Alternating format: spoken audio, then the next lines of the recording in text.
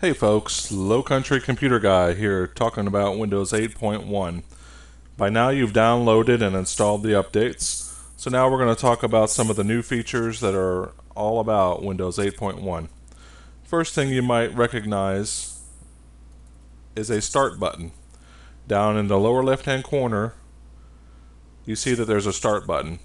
Doesn't do a whole lot like it used to, but if you click on it, it takes you to the start screen. You click on it again, takes you to the desktop. Not such a big deal, but if you right click on it, hit the right mouse button on top of the start button, and now you got some cool features, some things you might have been looking for before. Shutting it down is a little bit easier. You can shut down right here. You can go to Run, Control Panel, Task Manager, System, Programs. So a couple good features here just by right clicking on the start button. Oops. Next thing you'll notice, if we go back to the start screen, down here in the lower left hand corner, as you move your mouse, you'll see this little arrow. If you click the arrow, that's now a quick and easy way to get to all your apps. So these are all the apps and programs that reside on your computer. Up here at the top, where it says by name, you can click the little drop down and allows you to sort by other forms, date, mostly used, and category. So it gives you a little bit more control over looking at all your apps. Then you can click the arrow down in the corner again, and it takes you back to your start screen. Next thing you'll notice here is we got much bigger boxes. If you right click on one of these tiles, down at the bottom there's now a resize button. If you click on resize, you now have 4 different choices: small, medium, wide, and large. So you have just a little bit more control over the sizes of these boxes. So the apps that you use quite often, you can make them much larger. And the ones you don't use so much, you can make them a lot smaller. Okay, also notice when I right clicked on this tile up here, these group names have appeared. So if you've got groups of tiles together that mean something, you can give them a name. In other words, if you have a Solitaire, Free Cell, and some other games on here, you can group them together and give them an actual name so that that group would be called games. The other thing you might have noticed already is a couple of brand new tiles that came out. They suddenly appeared when you got the update. I'll get rid of that thing there. The health and fitness, the food and drink, and help and tips. Those are the 3 new tiles that came out. You'll see help and tips over here. It's got a little question mark. The food and drink has the little silverware, and the health and fitness has the heart with a little heartbeat symbol in there. So those 3 apps are new. So health and fitness would be anything related to health and exercise and whatnot.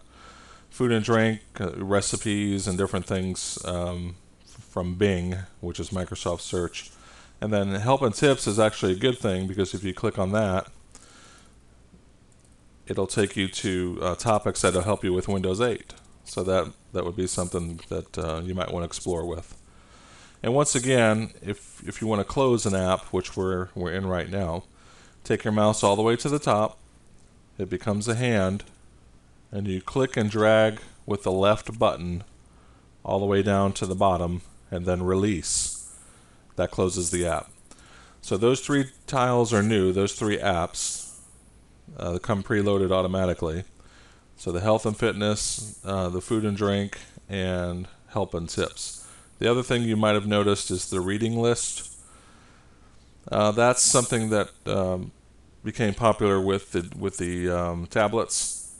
If you're on the internet and you're reading something and you want to save it for later and be able to read it later without bookmarking the page, you can add it to your reading list, and then you'll be able to read it later offline. So that's that. You may notice that the messaging tile is gone, the messaging app. And that's because Skype, which was already on Windows 8.1, or excuse me, Windows 8, has officially replaced the messaging. So everything having to do with video or chat is now handled with Skype. So that messaging tile is gone now. Some of the apps have improved. The most improved one, other than the store, is the Mail app. When you click on Mail, you'll see that it's organized a little bit differently. I don't have mine set up on this computer, but you'll notice that there's different toolbars and a totally different look, faster and easier to use than the one in the past.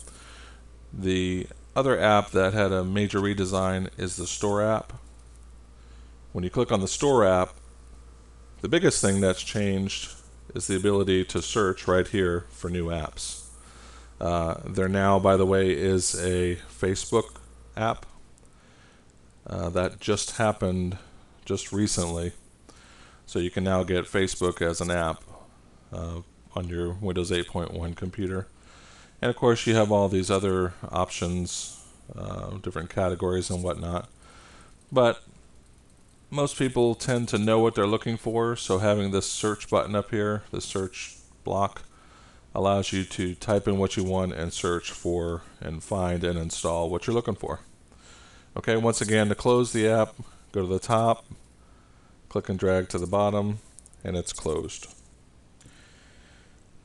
Next thing I want to talk about, if we go back to the desktop, if we right click on the taskbar now and we go to Properties, under the Navigation tab, this kind of, well, it doesn't kind of, it actually does show what's going to happen when you go either into the corners or when you click on the Start button. So these options allow you to turn on and off different features. So if you don't like the charm bar coming out anymore because you don't need it, because now you can right click on the Start button to shut down, you can hit the Start button to go back to the Start menu. So if you don't need the charm bar, you can uncheck this box and turn it off. Same thing if you want to show your desktop background on the Start screen, instead of all the fancy curlicues and stuff that were there before. So whatever background you have here, if you want it to show on the Start screen, you can check that box. So any of these different things here, you can turn on and off and then just hit OK. Okay, one other thing that's different, in the old Windows 8, you were able to open up, let's say, two different tiles, like the weather, and then you can open up another tile like travel. So we have two different tiles, two different apps open. I can take one and slide it to the right, and then I can take the other one and slide it to the left, and I have them side by side. It used to be that one of them took up about a quarter of the screen and the other one was 3/4. Now you have the ability to either go half and half, or you can actually manually determine the size. Okay, so that's something new. Weren't able to do that before. Let's go to the news real quick. If we take the news and we put it over on the right,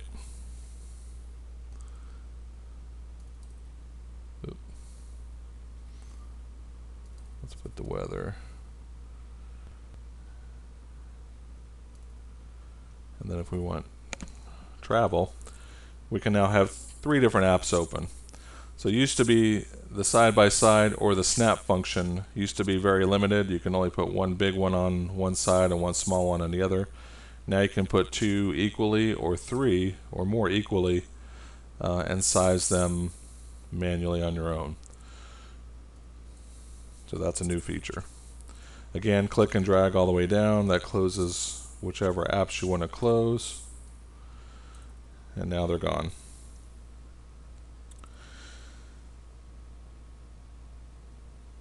Okay, the next thing we want to talk about is the cleaner looking start screen. Used to be when you installed stuff in the past, it automatically put a bunch of icons over here on the start screen. So when I installed Excel and Word, it automatically put these icons over here. When I updated Java and Adobe, it automatically put icons here. Well, that doesn't happen anymore. When you install something, it's up to you to put it on the start screen. So let's talk about how we do that briefly. If you're on the start screen and you go down to the arrow down here, again, that shows you all apps.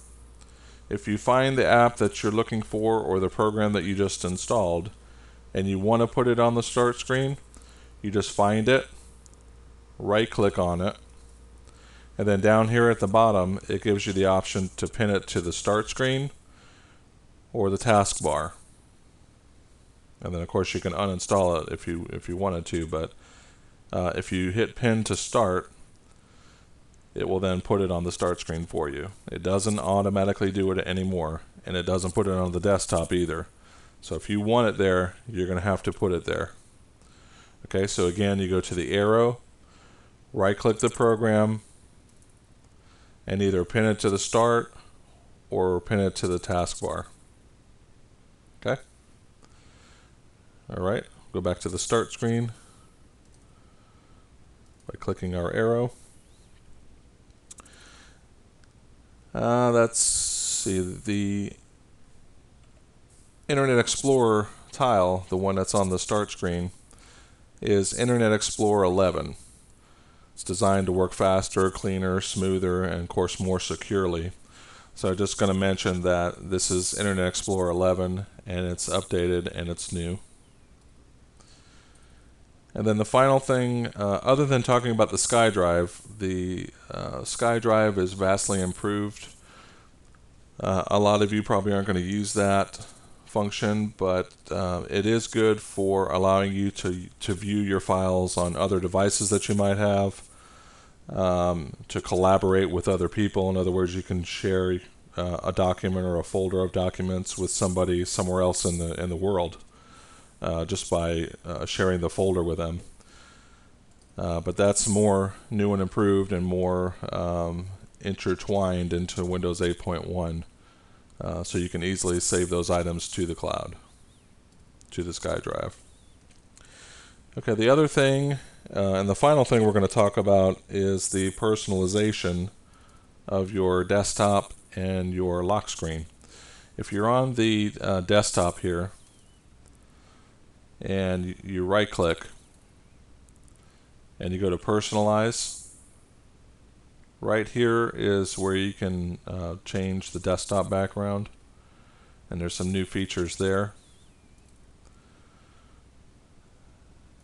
But more interestingly is you can go to the corner and go down to settings, and down at the bottom it says, well, you can go up here too. Go down the bottom where it says change PC settings, and right here is the lock screen. You can click on that, and there's a couple of different pictures there. You can browse and put your own picture there if you want to. There's some different display options, different navigation options again, just by going over here and clicking and choosing what options you want. Okay. That is the gist of it. Not a whole lot of different things, but a couple of new features, a couple improved apps, making things a little bit smoother, a little bit cleaner. So go ahead and play this video several times so you can get used to all the new things. And our next video is going to go a little bit more in depth on the start screen and working with apps, adding apps, removing apps, changing apps, editing them. So look forward to that, and hopefully this was interesting for you and gives you lots of information. And please don't forget to provide a review below, and we'll look forward to talking to you next.